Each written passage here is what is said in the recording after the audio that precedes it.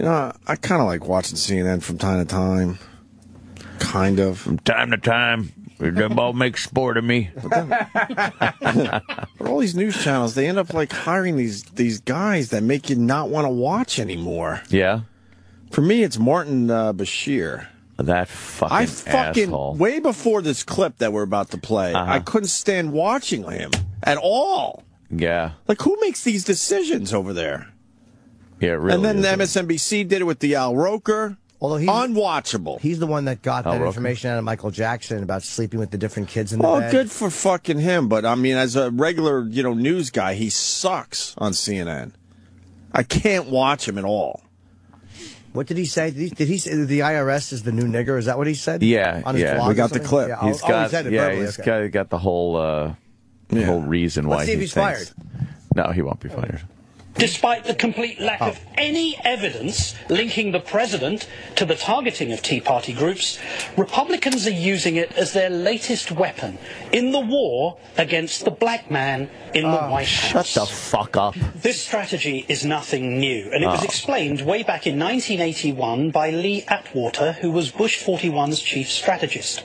In a tape recording, Mr. Atwater revealed how Republicans evolve their language to achieve the same purpose. He said, you start out in 1954 by saying N-word, N-word, N-word. N-word. By 1968, you can't say N-word. That hurts you, backfires.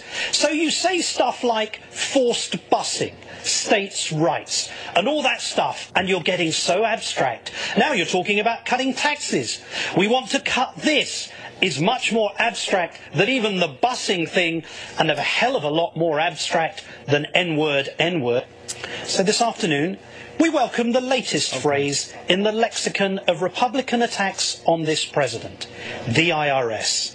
3 letters that sound so innocent, but we know what you mean. Oh, it's so fucking far-fetched. The IRS was doing this, you dumb fucking IRS. They were, but that he didn't. The way he said that is he didn't say what they said. He didn't say what they said. He's saying that IRS is just another code word that the Republicans are using, like when they say forced busing and things like that, that just mean nigger. No, but I mean saying the way it was written up, it made it look like he actually just said the IRS is the new nigger, but he didn't. I mean, the way he phrased it, right, was from a train of thought, nowhere near what they said it. They're completely far-fetched. And I think he's misquoting. He could be misquoting Atwater because, like, not misquoting him, but misquoting his intention. Like, because was he saying this is what we're creating? You can't say nigger anymore, so you got to say that. Or was he just kind of saying that's the logical progression of how things happen? Right. But his point is completely ridiculous anyway, because it's not like they're making things up. It's been acknowledged, yes, the IRS did target conservative groups when these groups would go for a tax-exempt status. They let through liberal groups without any issue, and conservative groups had to wait, put them on these endless waiting lists, ask them questions that they never asked the liberal groups, things like this. So it's not like this didn't happen and they're trying to make a new way to say it's ridiculous. And as far as being an attack on the president and no evidence linking it to the White House, sure. At this point right now, there isn't. But the White House is the leadership. Yep. And that is what is supposed to make sure things like this don't happen. It wasn't a rogue IRS agent. This was a concerted effort by the Internal Revenue Service to fuck with conservative groups. And as the president, regardless if it goes right up to you and has your signature on it or not, you're the guy responsible. And that's something that this White House and president have amazingly steered clear of every controversy and scandal and cover-ups, if you want to talk about that with Benghazi. They're amazing at doing that. Look at this fucking... How does fucking Holder still have a job?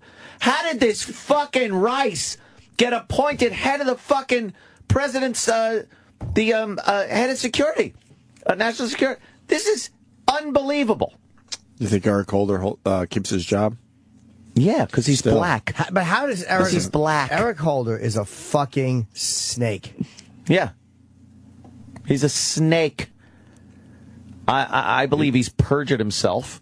Yeah. And, but because they're black, this will not fucking affect them. You can't jump on them because you get people like this asshole that then brings the race fucking angle into it, which has nothing. The IRS scandal has nothing to do with race. Nothing. That is really enraging that the president is involved in scandal like every fucking president winds up in. Yes. And this cunt, Martin Bashir, and he is a cunt. Oh, sure. Makes it look like it's because there's a black man and the white. Like, are you? First of all, you're not even from here. You fuck. You don't. Yeah. Don't act like you understand all the intricacies of the fucking racial dynamics here. You twat. Please. You twat. Anytime you disagree with this president and his policies, it will always come back. Somebody will always tag it as you're being racist. You are. You don't like the fact that there's a black man in the White House. They never just say, well, that guy, I guess, doesn't agree with his policies. He thinks they're bad for the country. But no, they always want to pull the fucking race card out when they don't have an argument on the other side. And that way, it cuts the argument. It turns it into something else. Yep. Now you can't discuss the issue because obviously you're a racist if you discuss it. So, yeah, he's an asshole. Where's he from? England? I don't know. Great time they're having over there with their fucking racial diversity, huh? But that's the thinking over there. Well, it's like that's the thinking. What he just said. This fucking irrational. They're worse there than we are here with being PC. Terrible. They're the worst. The first thing that fucking twat, what's his name, Cameron says, oh, it's not all Muslims. Shut up. Yeah. Who cares if it is? They're the ones identifying themselves as they're doing this for fucking Islam. Yeah. They act like the rest of us are going, it's Islam. You know why we say it's Islam? Because they say it. Hey, why'd you do that? Islam. Oh, thanks. All right. But then if you say, hey, that's Islam, you're Islamophobic. Stop it. God, how fucking irrational these thought police are. Yeah. There you go. Islam. Ugh. Just sounds horrible. Allahu Akbar. Allahu Akbar. I love that. Allah. Allah.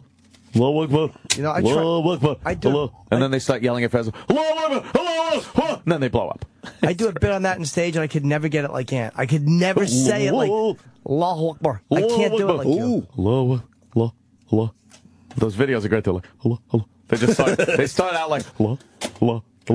Allahu Akbar. Allahu Akbar. Allahu Akbar. Allahu Akbar. It's easy to watch it on YouTube, but on video, yeah. Fuck, if you're in the middle of Times Square and you hear that, oh shit. Boy, run. Fuck. Run, runny, run, run.